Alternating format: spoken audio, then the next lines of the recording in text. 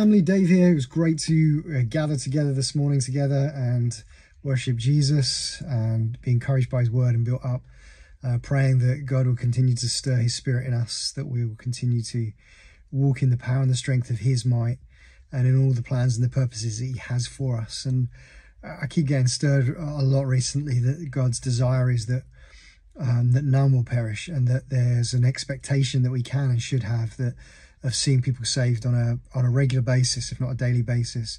And so something that I'm pressing in for, praying into, and wanting to walk in myself and encourage you guys with.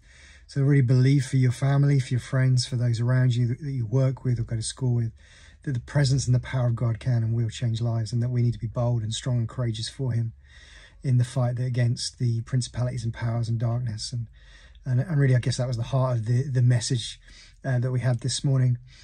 Just want to mention some other bits and pieces. You would have already hopefully got an email, unless it went to your junk, about the fact that we've got a couple of banks open for the charity side of things. So for Powwow and the church as a whole, we're still waiting for the bank for the tea rooms, the business bank. Really hoping and praying that will come through in the next day or so. So please pray into that. But it's great that we've got those banks open. We've also got our money from Barclays, which we were able to pay into the co-op bank. And we can start. I mean, there's still lots of little bits and pieces. It's been a pretty big and a long task to get sorted. But we've still got little bits and pieces still to go. But generally it's getting there. And we can start setting up bits and pieces. Thank you also, as I put in my email, for continuing to give during this time. And we really do value that, and trust that God will continue to use that for the good of the church. If you did and do or want to give by either online or standing order, it was all on that email. The bank details are on there. Please do get those things set up and running as before. And hopefully we'll be able to get other bits and pieces sorted out, and then the tea rooms bank set up as well, and which will be super helpful with moving things forward. So again, thanks for that. Keep praying into that, and that God will use this time for our good as well. I'm sure he wanted us to make some changes and move things around, so it's helped us to do that too. The other last few things I just want to mention is that we have an extra prayer gathering tomorrow. That's Monday at our house at 7 o'clock. That's really centered around community living and the stuff that we'd been talking about a number of months ago. Had a little break over the summer, but want to kickstart that again. So that's an extra prayer gathering at ours at 7 for community living.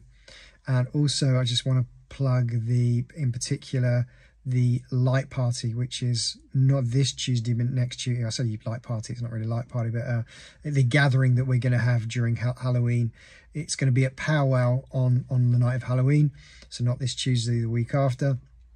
We're going to call it just Truth and Treat, something that we've done before, where there's going to be a few things going on. We'll have an opportunity to give out kind of tracts and stuff about the truth of Jesus, and treat sweets with them, so we can use it obviously for sharing the gospel when we're at Powwow and going out onto the streets. So the big idea is that we're opening up a Powwow at 6 o'clock. We're inviting everyone to come, from youngest to oldest.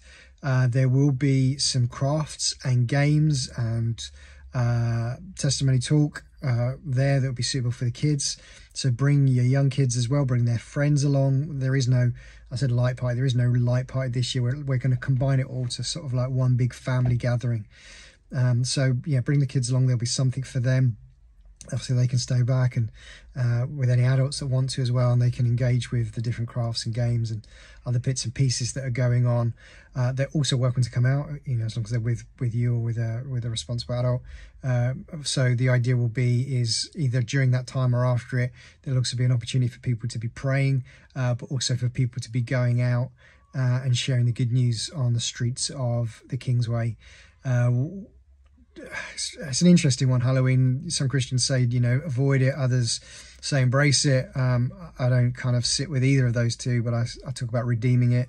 I think there's an opportunity that during this dark day, which has kind of been hijacked by Satan, and there's no doubt there's a lot more demonic work and activity, and Satanists and paganists and all kinds of stuff are doing much more activity on that night. Well, our belief is, well, let's us Christians come and really raise the spiritual game within the church. Let's be praying against the spiritual forces. Let's be going out and speaking out against the spiritual forces. So that's what we kind of see as it's an opportunity. It's an opportunity to shine light in the darkness. So come along. That's 6 o'clock Powwow for Truth and Treat evening. Something for everyone, for the whole family. Bring your friends. kids and all those along to that as well.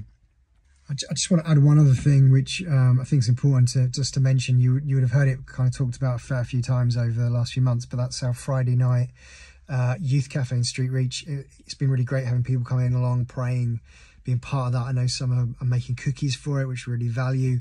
And I just want to kind of highlight it so it's not forgotten. There's still opportunity to come and be part of that.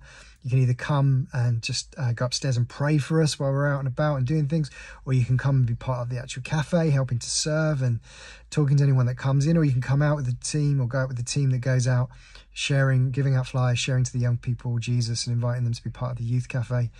There really is something for everyone, and also obviously there's still room if you want to get involved in baking. So I just want to highlight that again.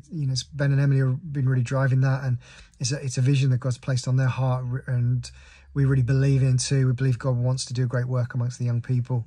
So if you do have young people or know young people to be part, get them to come and be part of it, or be praying into it, or come and get involved in some way. So I just wanted to plug that as well, so that we can be still involved in that in some way.